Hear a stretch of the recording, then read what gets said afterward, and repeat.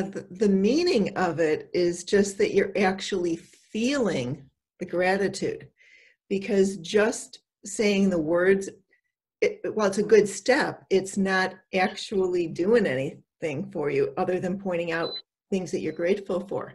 However, if you are feeling it, then this is where the power is. And you start out with a couple words and you're thankful for this and you're thankful for that. And then you start feeling it and you feel it and feel it and feel it. And it's this feeling that goes out into the universe and it magnetizes things to be grateful for that then come back to you. So the actual practice of gratitude is doing it and feeling it.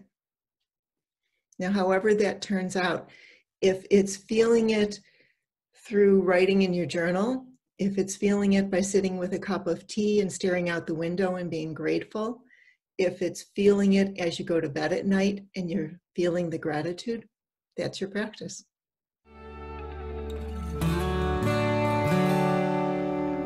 Thank